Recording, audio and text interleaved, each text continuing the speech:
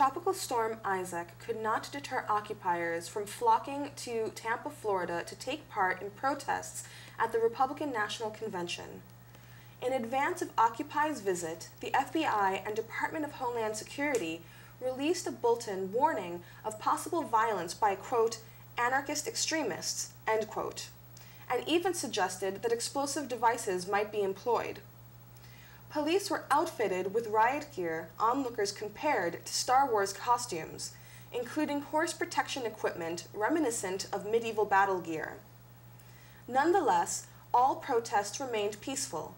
Protesters built a tent city called Romneyville in downtown Tampa, recalling the Bloombergville occupation that preceded Occupy Wall Street and Walkerville from the state capitol occupation in Wisconsin.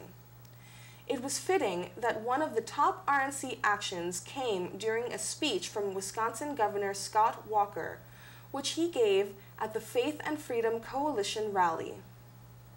Participant Tyler Mitchell told Ruth Conniff of the Progressive magazine that a group of community organizers from Illinois had been planning the action for weeks and came to the decision that Walker would be the optimal target. Mitchell emphasized how the governor's connection to the Koch brothers and his union-busting ways drove their decision to hone in on him.